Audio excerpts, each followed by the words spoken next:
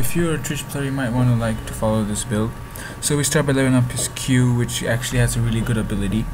We buy attack speed first, because that's a part of Twitch, and we get a potion that he can stay in the lane longer.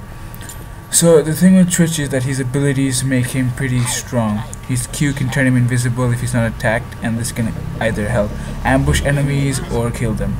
As you can see, he also has a W ability, which actually is like a bomb, which leaves the status of poison on his allies, and that giant X means that they keep taking 30 damage per second.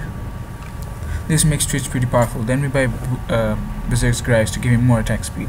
And since this is an experimental build, we would think of the Gunson Rage Blade next. So you can see my Q ability, the W. Then his E ability is pretty good, as it stops running away enemies that have that X. You do 40 damage, and you can keep following them, and you can easily kill people from turrets. Double kill. As you can see there. Then we start building the Infinity Edge to give him more attack power and a higher chance of doing critical damage. So we keep continuing this. If you want, you can build up attack speed and get some Phantom Dancers to enrich his abilities. Since the match didn't last that long, Oh, vad är ni såsen? Give us a care.